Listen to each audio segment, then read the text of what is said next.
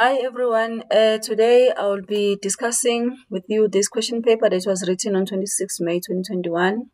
If you want to follow what I'll be doing today, just get hold of this question paper and then you'll be able to follow. So my focus today will be on question 3, where you're required to do the break-even analysis calculation. So I'll be working on Excel where I'll do my calculations.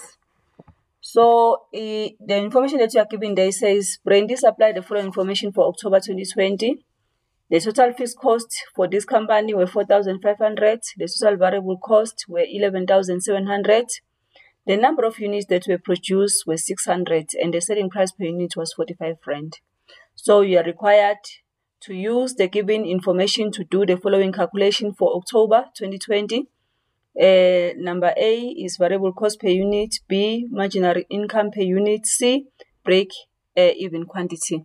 So I'm going to use row number 1 just to put in my numbering nicely, and then in B column I'm going to put my first calculation that I'm going to do, and then in C I'm going to type the description of the calculation that I want to do, which is the variable cost per unit. Okay, so I see that I need to enlarge my column so that I can see everything in it. Then in column D, I'm going to put only the equal sign because this is a calculation, so I want it to show nicely, to show all the details of how I calculated my variable cost per unit. Now in column E, that is where I'm going to put my my formula on how I'm going to calculate this, which is total. Looking at the information that I'm given, I can see that I have total variable cost, which I can divide with the number of units. Okay, so this is supposed to show as a divide, so I'm going to put my cursor back to that cell. Then I'm going to underline. Okay, I'm doing this so that it shows that I'm dividing. Okay, so if you don't want to use this formula, you can use this one. I'm going to put it here. If you don't want to use that one, this format of a formula, you can use this one, which is still acceptable. So you can say variable cost per unit equals to total variable cost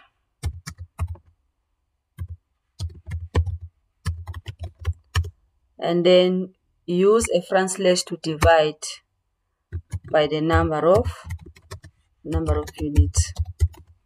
These are this is the same formula as this one. It's just that the format or the layout is different. So you can decide whether you want to use this one or whether you want to use this one. So I'm going to continue with this one. To continue, I'm going to put my equal sign again. Then I put how much is my total variable cost is 11,700. And how much is my number of units? My number of units is 600. So again, I'm going to put a divide. I'm going to underline 11,700 so that it shows as if I'm dividing. And now I'm going to put my final answer there, which is equals to, I can click where is 11,700 and divide by 600. And then it tells me that my variable cost per unit is 19 rand 50. Then if you are using this format, it's still easy. You can say equals to 11,700. Okay, maybe if we want to do it like that, 11,700 divided by the number of units, which is 600, which indicates the rent divided by the quantity. Then again, I'm going to continue and say now I'm going to put a formula that must give me the results, which is equals to 11,700 divided by 600. You'll see that you still achieve the same results. So that's it. You can use any of this formula, the one that you are comfortable with. So I'm going to continue here now. Calculate number B. Number B, you need to calculate the marginal income. The marginal income. Marginal income again equals to, we put the formula, selling price per unit minus variable cost. Variable cost per unit. Okay, that is our formula there, which will be equals to, how much is the selling price per unit? Were you given? Yes, you are given that the selling price per unit is 45 rand. So you're going to say 45 rand minus how much? Minus this one, which is 19 rand 50. Then you can type it there, 19 rand 50. Then here we are going to get the results, which is, you need to put a formula equals to 45 minus 19 rand 50. And then it will tell you that your marginal income is 25 rand 50. Now I'm going to do number C.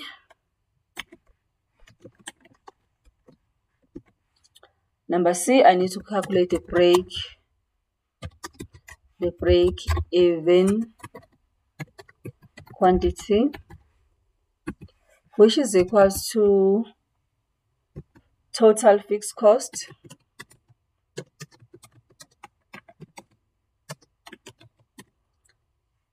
divide by marginal income. Marginal income per unit, or marginal income.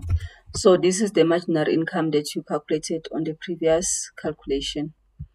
So this will be equals to, how much are your total fixed cost? Total fixed cost is 4,500 divided by how much is your marginal income? The marginal income is 25 rand 50. Okay, so it's still showing how we are going to calculate it now.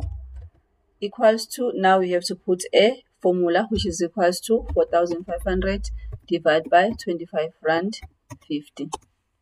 Okay, you will see that when you do this formula, 4,525 divided by 25 rand 50, it gives you 176 units or items to be produced, and you cannot produce half of a unit.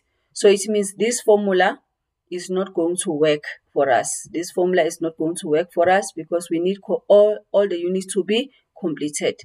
So I'm going to put another correct formula here, which is called round up. So the formula that you must use here to achieve all the completed unit is equals to round up, and then you open bracket, and then you put that formula that you put there, which is 4,500 divided by 25 rand 50, 25 rand 50, and then you put a comma, and then you put a 0. When you put a 0, you are telling the computer to round up to the nearest 10. You round up to the nearest 10. So when you press enter, in this case, it's going to give you the completed units, which are 177. So for break-even analysis, this is going to be correct. This is going to be correct. We can't manufacture 176 units because we still, in this case, we can't produce a unit that is not completed. So we need completed units. In this case, we need to produce 177 units in order to break even. So and then after you've completed doing this, you need to go back to your question paper and check what else were you supposed to do. They say you type each formula in weights, which is what we have done. You show all the calculation clear and with logical step, which is what we have done. You display answers with two decimal, with currency with two decimal. So it means I need to go back here, make sure that this is having a currency and also this one must have a currency, and that one must have a currency and 2 decimal. So I will not put a currency into decimal here because this is quantity. Then they say insert your own examination number left and as a header and a printout 7 as a right header. So it means you must go to insert header, and then on your left you put your ID number, and then on your right you put print out 7. Once you have done that, they say save this calculation as BCalc, and then you must also print this calculation as one-page portrait. So how do you print as one-page portrait? You go to File, and then you go to Print, and then this is how it's going to look like. It's a portrait. You print portrait. So if you find these videos helping you, please subscribe to my channel and also like my videos. Thank you.